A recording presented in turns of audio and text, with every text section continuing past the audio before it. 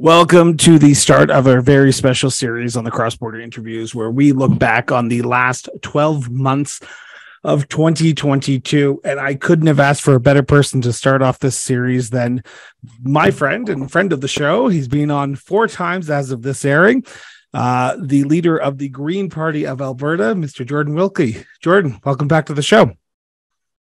Thanks for having me. I'm always honored to talk with you here from Treaty 6 in Edmonton. And thanks. What are we doing today? We are talking about the last 12 months of 2022 and looking back. So for the next few weeks, few days, few episodes, we're going to be bringing back some of the highs of our year. And yes, that includes Jordan, because he was one of our top 10 episodes of 2022 as of recording this episode. So I could not have asked for a better person to start this series off with. And I'm going to hit you with the very first question. It's not, where does your sense of duty to serve come from? It's, how was your 2022? Well, 2022 was a bit of a roller coaster. It's a loaded question. It's probably a loaded question for both of us and for most Albertans, I would have to say. There's not a lot of people that I've spoken to that just had a chill 2022, just another day in the books. 2022 was one for the books, I would say. For me personally, it was hard because I was still off, and I've been quite public about this. I was still off with PTSD from my job as a first responder. And I was getting help through most of 2022. And I had an incredible therapist that helped me through it, and incredible support from the fire rescue service here in Edmonton. And so juggling sort of the political landscape with that. And now that was very difficult for me, but it was also great because it kind of allowed me to be creative, to not be isolated, to have a team around me. And so, I did keep my head down a little bit more than I probably would have as I worked through some of the issues that I had with PTSD. But for me, it was a huge growing year. We did so much within the GPA, and now I'm back to work, so everything's kind of come full circle. And I'm really proud of the support that I've had, and the help from my family and from my loved ones, and I couldn't have done it without that support. And now it's time to try to give more support to the people of Alberta that need it. And that's kind of as we approach this election, it's how can we help. What can I do to help as the leader? What can we do to help as a party for Alberta and for society? So it's been a big growing year. It's been a big year for sure. I don't want to ask an inappropriate question, but I feel like you're open because you just said you have been open about your mental health struggles over the last year with the battle of PTSD. You're not alone in that battle. There's a lot of Albertans in this province, and I would say even across Canada, who are struggling with post-traumatic stress disorder, with mental health issues. Why is it important for someone like yourself, who is a public figure, to talk openly about this struggle that people are dealing with today? Yeah, that's a great question. And actually, I didn't know we were going to go into this, but I didn't either. And I hope that's okay. And if not, please. No, it totally is. It totally is. And I have been public about it, but also, I don't want to make mental health my identity. And I've seen people go that route where it kind of becomes all encompassing for them. So having a balance is, of course, key. As a public figure, speaking out about it is super important to me. And I think that obviously the stigma around mental health needs to end. We need to be talking about it.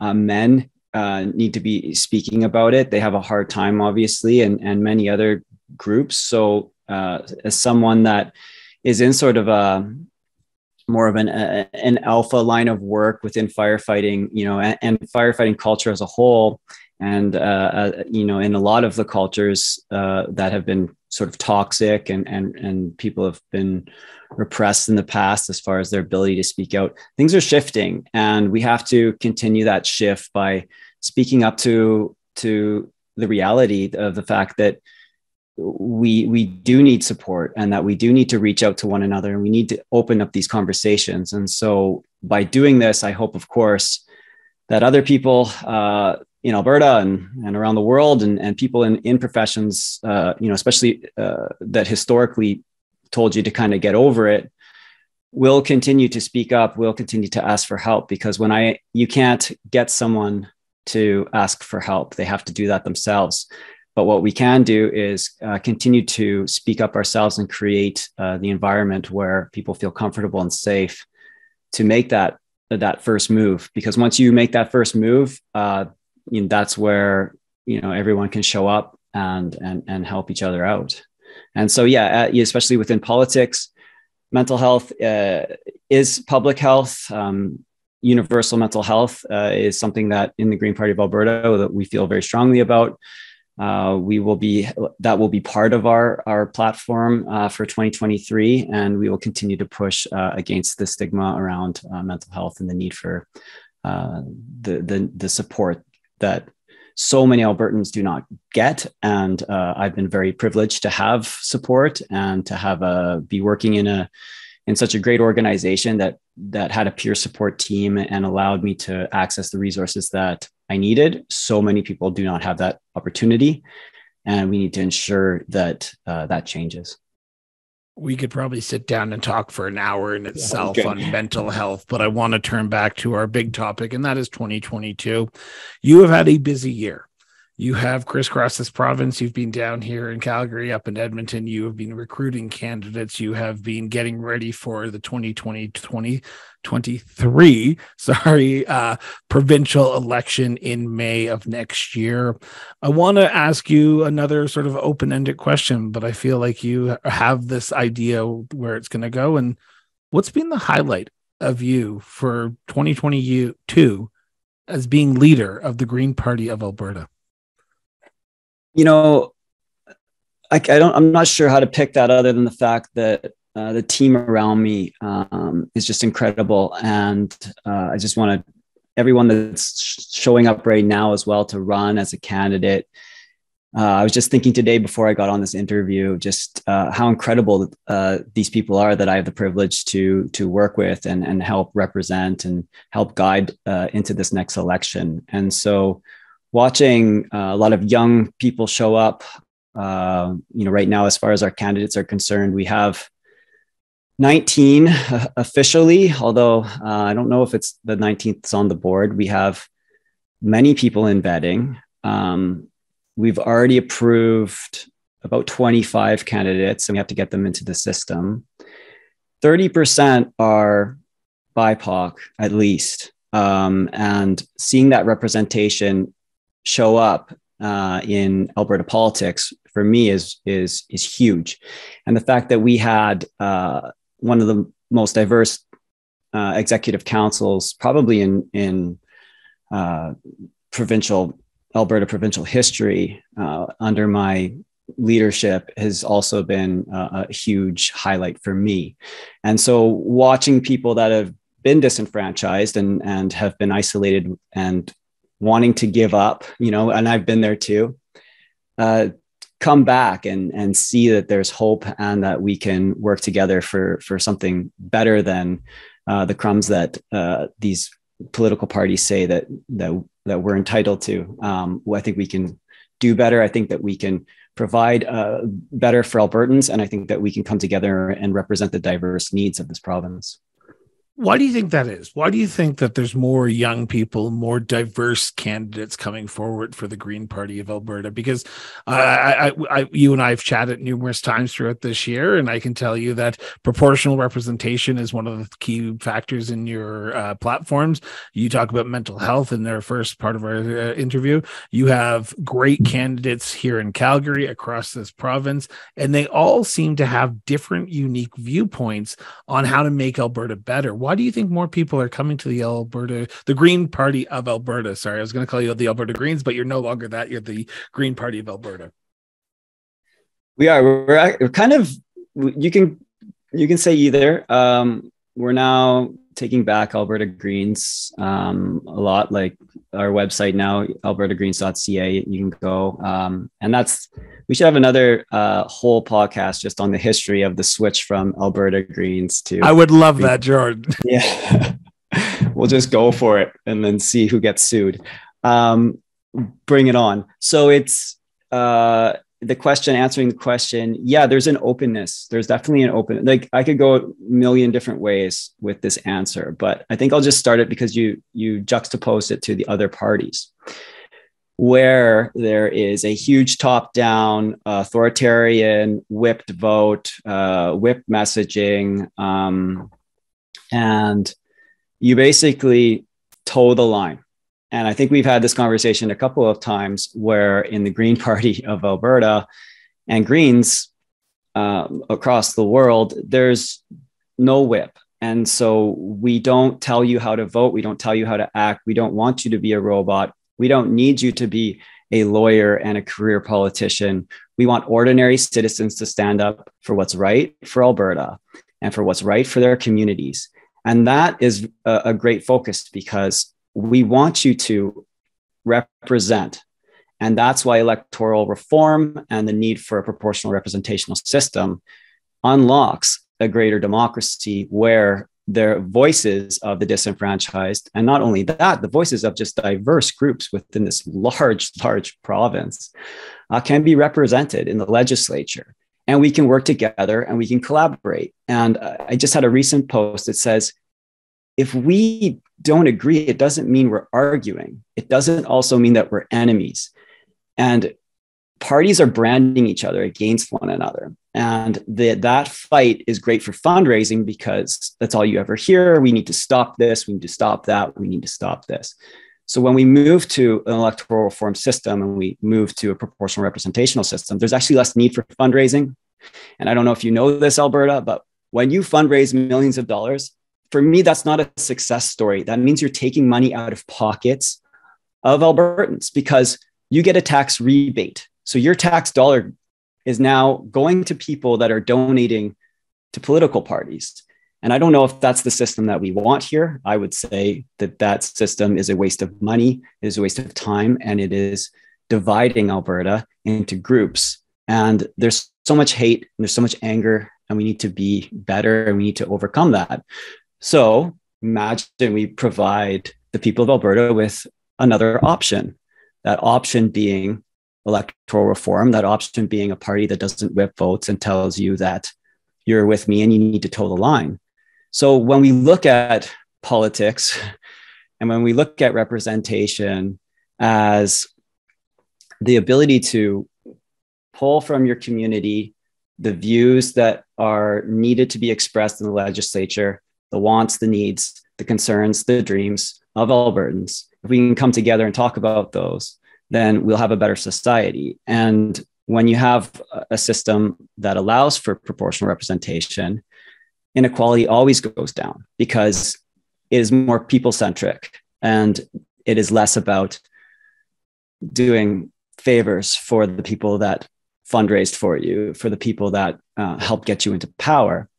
And that's the system I think that a lot of the diverse groups in Alberta and the youth want to see, because we need to focus back to everyday citizens. And so when everyday citizens become involved, when you're in a political system and an electoral system that where every vote matters, then you have a huge influx of people that have said, well, no one's listening. They're showing up to politics and they're getting involved, and then they're representing the province, and not only just voting, they're exercising their democratic right to stand. You have been an early advocate in this province for proportional representation. Proportional representation has been making a lot of waves across this country with Quebec, Ontario, and you came out and said, "No, let's change the way we do that in Alberta, because it's no longer acceptable that the majority of seats in the legislature is represented by 20% of the voters in Ontario or Quebec or even here in Alberta."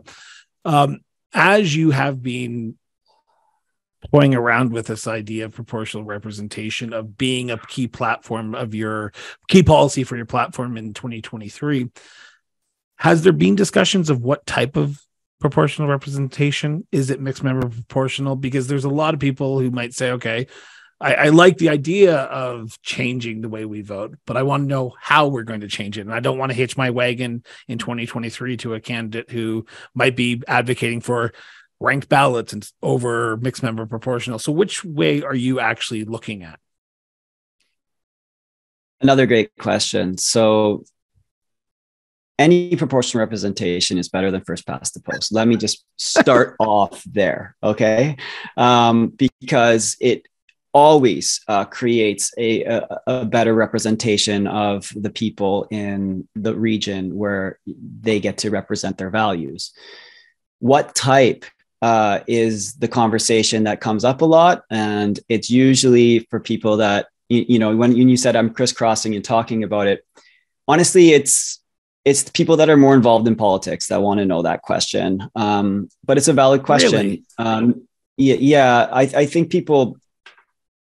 I think people understand the need for electoral reform. I think people understand that other countries are representing their people better, and the benefits of that, whether it be less inequality, whether it be environmental protection, whether it be a stronger economy.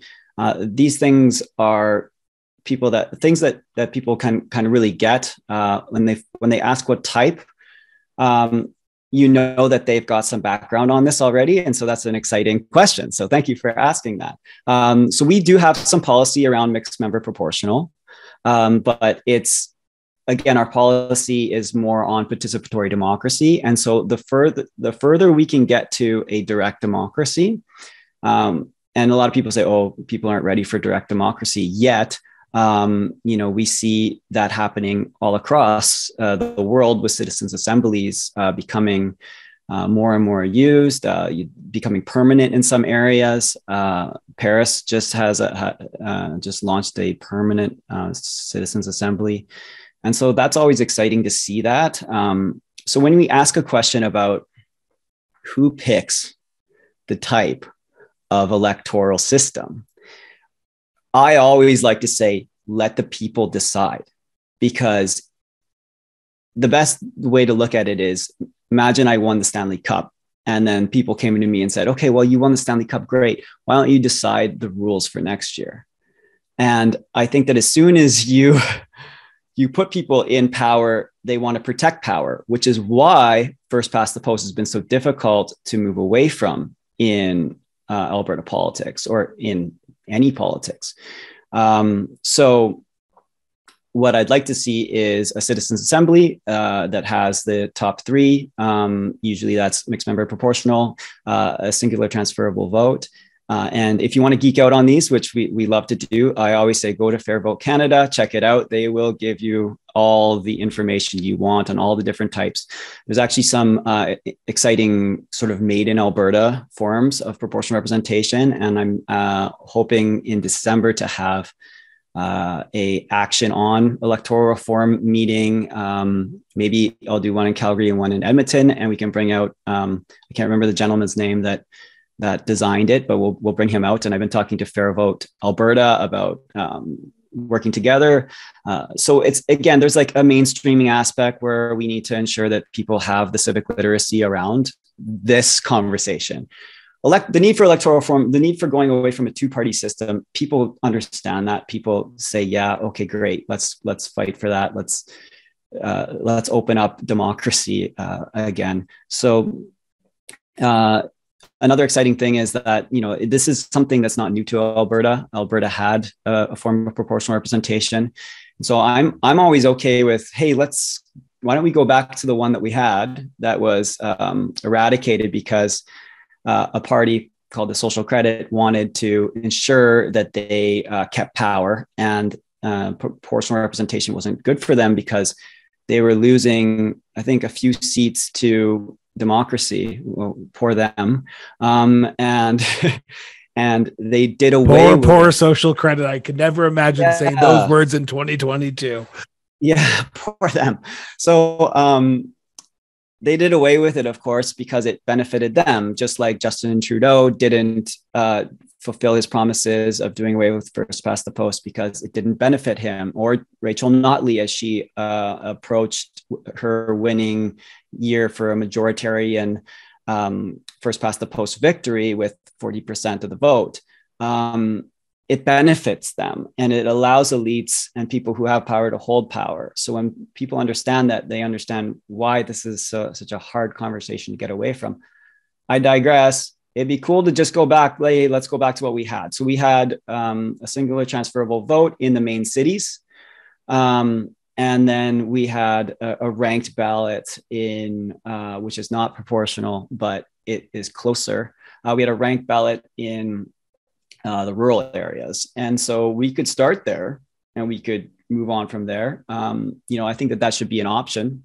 So when we win and we work collaboratively within the legislature to create a citizens assembly to choose what type of proportional representation we need, I think that should be an option. What did we have? What are other countries doing? What are other regions doing? What did BC want to do, during the referendum? But there is no referendum because referendums allow people to create no campaigns, disinformation to protect the status quo. And these, I've looked a lot at like what referendums do in regards to electoral reform, and it generally creates fear around it. There's no fear to have more democracy. There's no fear to have a better representational vote in a diverse province like Alberta. Basically, the only thing that we can do is benefit from this in many different ways. And that includes the economic benefits of moving past first past the post, of having a proportional system, and all the social and environmental and democratic benefits that come out of it. So when we launch our platform, a large part of it is going to be a little bit of civic literacy around proportional representation. And it'll also show a lot of the benefits that basically allow parties to work together to collaborate for the benefit of everyone instead of these hyper-partisan agendas that just get pushed through. True that. I want to turn to another topic, and it's more of the year as a whole for the Green Party of Alberta. Yeah. Right. Policy is policy, but growth is always something that you want to do. This is the last year before a general election in 2023. Are you seeing more people starting to come over and start talking about the Green Party of Alberta, or are you still seeing that struggle of trying to break through this two-party system of, hey, we are another viable option for people to look at? And I mean this within the mainstream media, on social media. Are you seeing the growth that people are actually saying, okay, let's take a look at Jordan, let's take a look at the Green Party of Alberta in 2022? I think that there's been a lot of growth. I think that our ability to grow on social media and to really get back to some of the basics of what we intended to be as a party is important. So my leadership was to push us back towards the objectives of the party, and that being to get, first of all, people voted in and become MLAs in the legislature, and then also to form government. So I'm working towards both those things. And once you do that, of course, there's a lot of people that, were kind of in political parties because they had very specific agendas, or they used it like a social club and things like that, especially in the smaller parties. So we had to move away from that. And once we did that, everything kind of became more streamlined, and we were able to focus more on the goals instead of pet projects that didn't serve the people of Alberta. And so that's really exciting to come out of that over the last little while. And I mean, I think that was more of a 2020, 2021 thing. But in 2022, I guess that gave us the legs now to start moving towards the objectives of the party. And once we did that, we had a lot of people show up for the right reasons. And so, I would say growth is relative. You can ask for growth all day long, but if you don't have people showing up for the right reasons and for the right cause and are in line with the objectives of the party to win seats in the legislature, then it didn't really matter. That's why I showed up at less protests, and started working towards candidates and platforms and policies, better representation. We had a lot of meetings with groups that felt disenfranchised from government and things like that. So it was our opportunity to really understand where our niche is and then also move forward there. So by also moving towards electoral reform as the main talking point, because we want to do a lot of things, of course, and it's not the only thing in the platform, but it does create a safe space for people to come in and say, look, you have your values, I have my values. This isn't I'm talking over you. This isn't my values are more important than your values. And I am here at your door now telling you that what you care about doesn't matter. I'm actually here to say that your what you care about matters a lot, and that your vote should matter, and that we pay the government and we fund this government, and for them to say that your vote doesn't matter is insane. And so if we can protest what has become of Alberta politics, the strategic vote of the two-party system, then I think that what we can do now is create a really safe space. Just to get back to your question, like a really safe space for people to come together and represent the banner of the Green Party. And it's not necessarily what you think it's going to be, right? Because people obviously have pigeonholed us as only environmental and only climate change. But our principles are sixfold. And the sixth principle, well, it's not even the sixth, it could be the first. They're interchangeable. Participatory democracy. Everything does start there. And when you don't have a flourishing democracy, people always hurt. The environment always hurts. Our future hurts. And we can now overcome that, and we can bring in people in a safe space to go knock on doors and say, here I am, this is what we're for. And have you heard of electoral reform? Have you heard of the need for electoral reform? And also, do you know that we can represent you better than the other parties because we don't whip votes, and we do allow people to vote and represent their communities instead of the hyper agendas of partisan politics. So those are moving back towards that. It's like, you got to know your room. Like, we're in Alberta. So do we want to go out and fight everyone and say that we're in this camp and you're in this camp and you're wrong, and what about this and what about that? Sure, we can bring awareness to the issues that matter to us, but other people have issues that matter more to them in Alberta. And then there's a lot that we have in common, but we can't get to that. We can't build that bridge unless we learn to have a new conversation, new communication, and a new ability to collaborate. So I don't know if that answered your question, other than the fact that I'm really proud that we're bringing in the people that want to move in that. And it did. Yeah, we want to move in that direction. We don't want to keep fighting. I think also the Greens they come across, I don't know if it's elitist but there's a bit of how can I say this? I think that Greens can isolate themselves very easily by overstating issues that don't matter to people who are just trying to get past the next week. And I think we've talked about this before, right? The paycheck to paycheck, the favorite Najib Judd quote of, we can't ask people to worry about the end of the world if we can't show that we worry about the end of their week. And so that's a huge shift in Green politics. And if we can understand that, and if we can meet people where they're at, again, we're trying to represent the ordinary average Albertans, and without doing that and without showing our compassion for everyday needs and issues, and by speaking past that to the flames and the fire, and that's hard, because we'll never become the party that we need to be without having people involved in the conversation. And there's a lot that needs to go on, and there's a lot that needs to happen. And the first step will always be communication and collaboration and accountability. And so going back to electoral reform and the need for political collaboration is going to be our key message for sure. Now, not to continue on this topic a little bit, but I just want to say this, that I have covered politics a lot in my time, and I have never seen a party that is not sitting in a legislature come out with so many candidates at one time, but so far in advance of the next general election.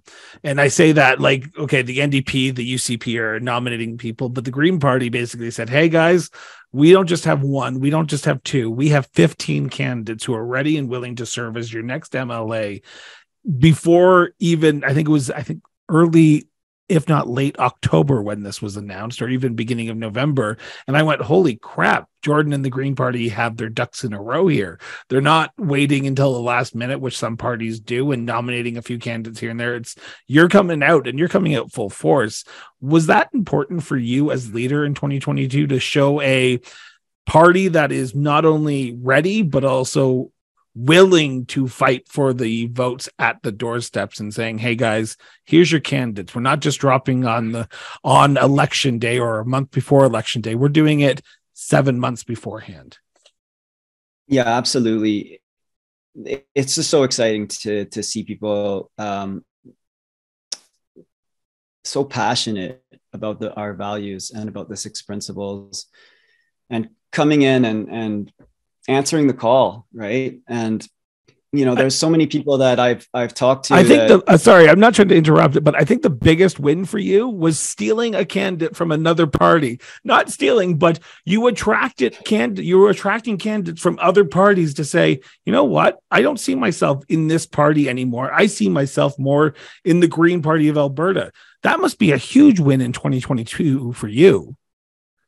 Yeah, I mean, this is the party. It's not me. I'm doing my best, and I'm being authentic, right? I am being authentic. I'm just myself. And I think that everyone is trying to play this role in politics. And I think that we're moving past that. And I think the younger generations, like, for example, Zach coming over from the Liberals, I'm sure he's just tired of all the games, and we just need to get back to basics of wanting to do good, represent, and help others. And when you put that message out there, it's amazing to see who shows up. And again, I'm not trying to sell the Green Party to anyone. It's not something like I showed up for the right reasons. If you show up for the right reasons, then let's all work together. And people are showing up, and it's really exciting. I think that this is just going to continue. I'm getting a smile right now because we're moving towards a full slate and we're hitting the quotas. So we're going to have 30 by the end of the month. And I don't know what the UCP are at right now. I think 36. I'm sure a lot of their nominations are coming up. But we'll have 30 by the end of the month, and we'll be moving towards 87.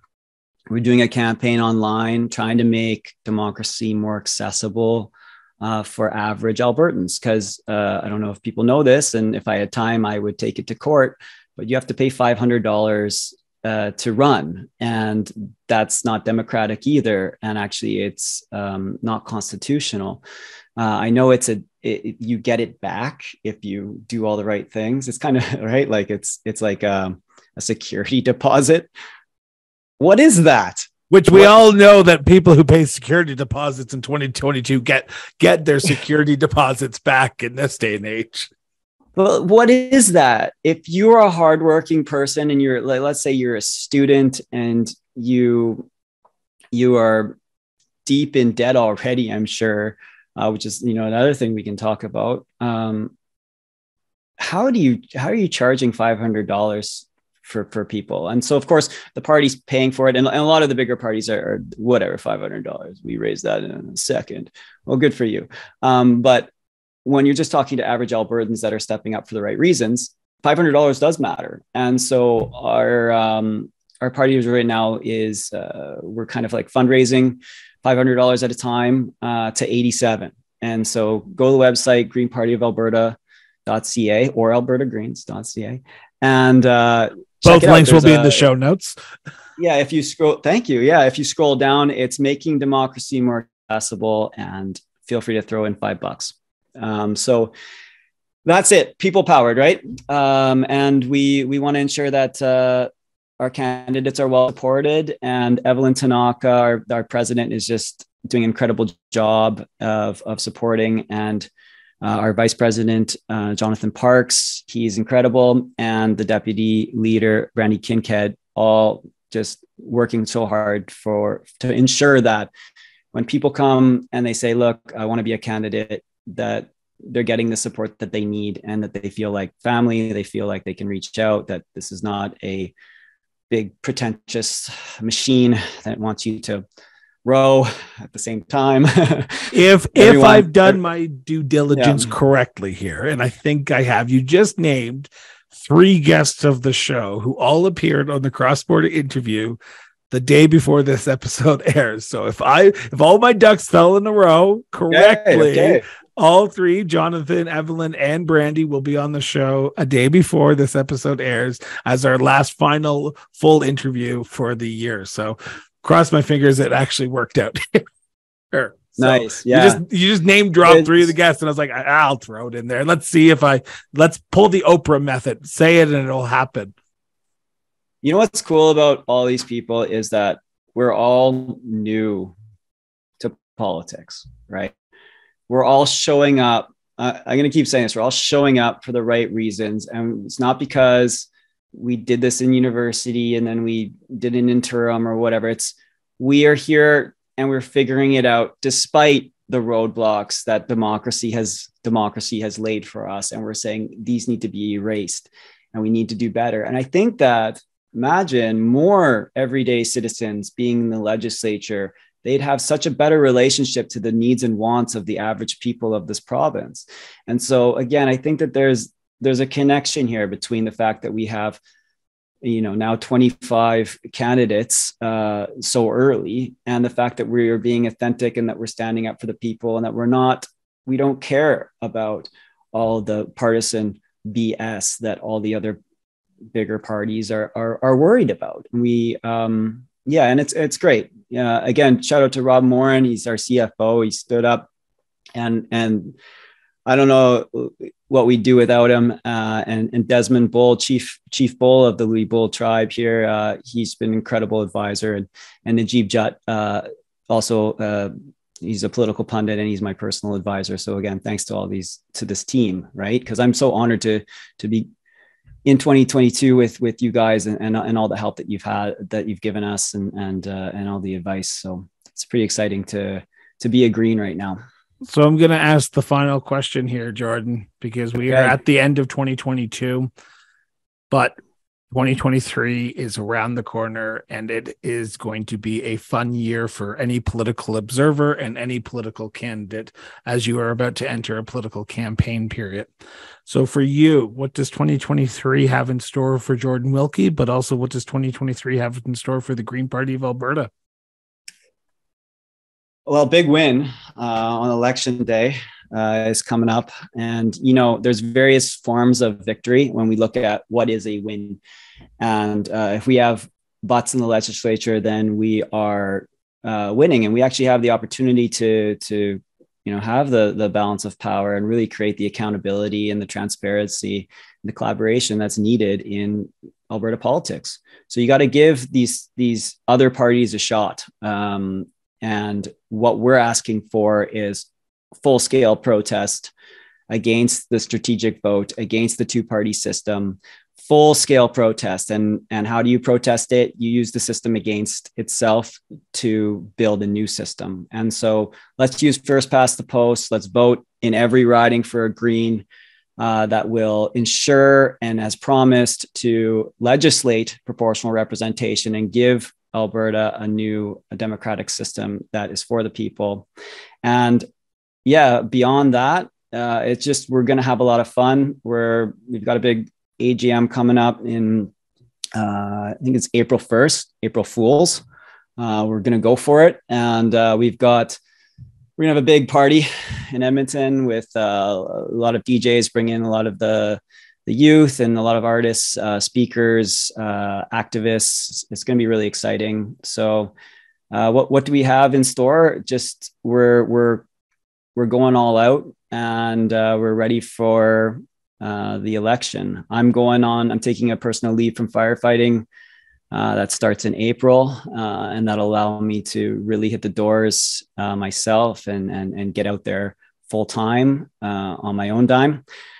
So yeah, that's how much I care about this, and how much passion I have to be the volunteer leader and to ensure that Albertans have another option when they go to vote in hopefully May 2023. Jordan, I want to personally take a moment here and say thank you for helping me this year. As a lot of people have known, I've been struggling a lot with cancer, and I went through radiation, and I've gone through chemo.